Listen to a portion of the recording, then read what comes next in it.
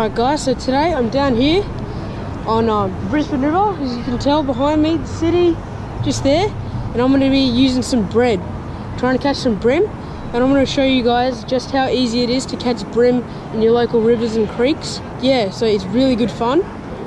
Let's get into it.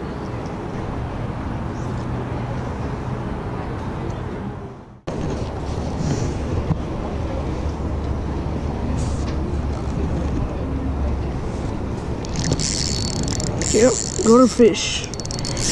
Whoa. Alright. Second drop. Got a fish. What is it? I think it might be a bream. Oh, there's fish all over the place. Get them away from the snags. Oh, it's a nice bream. Oh, have a look at that. Second drop with a bit of bread. Just pull up. Let's go. Oh, have a look at that. Phew. Good size one, actually. Oh, come on, mate, come on. I'll get the hook out of you and let you go. Come on. Let's get that out and then let you go. Okay, nice little bream going straight back. Okay, so when you're fishing for bream, so with the slices of bread, this part in the middle, so the white bit, that's normally what you want to use for bait, because it's softer, you can mould it on the hook. So what I do is I just peel off the crust, just like this, and then keep this for bait. What I do is I just pull past this and this, and it floats on the surface, and then this really gets the bream up on the surface and feeding, because this crust stuff, it floats, so it works pretty good for that. And then this stuff, what you want to do is keep it in the bag so it stays fresh and soft. Okay guys, so all you got to do to catch these bream is get a little bit of bread like this, small hook. So my rig simply just so I've got like a little bead up here just to stop the float, and then I've got a float here just like that.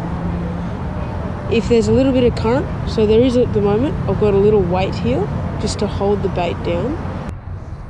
So once you get this white bit, what you want to do to put the bait on, just get your hook. All you really need is a small sized octopus hook or a long shank hook. Works best so it fits in their mouth. And what you want to do, just put it in the middle, and then you can just kind of mold the bread around the line and the hook, just like this. And then if you've got a bit too much at the end, just chuck that off into the belly, like that. Bream. But you want to make sure you've got a little bit of a hook point sticking out like that, so the bream will come along and straight in the corner of the jaw.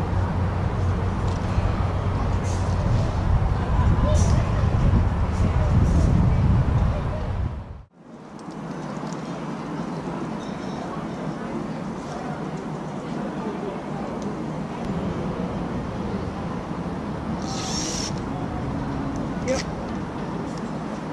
Got one.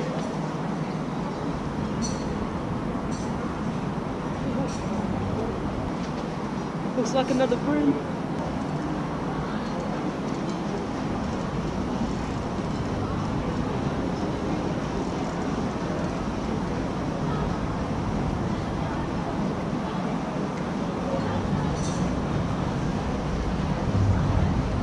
Little bream.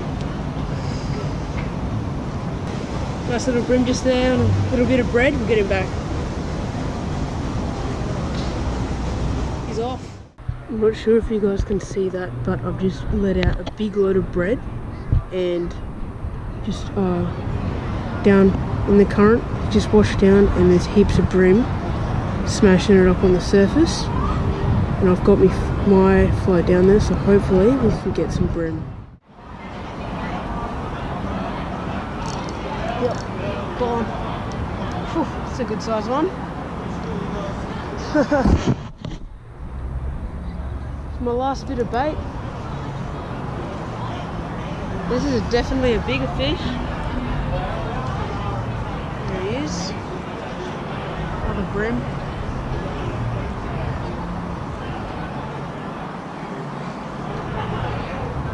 Oh no, he's just a hard fighter. It's actually pretty small.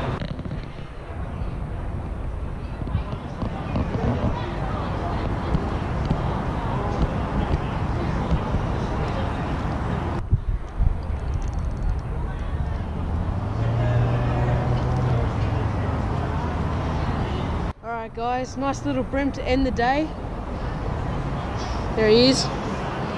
On a bit of bread. Really good bit of fun. We'll let him go. Alright guys, hope you enjoyed the video. So yeah, just remember, keep it simple.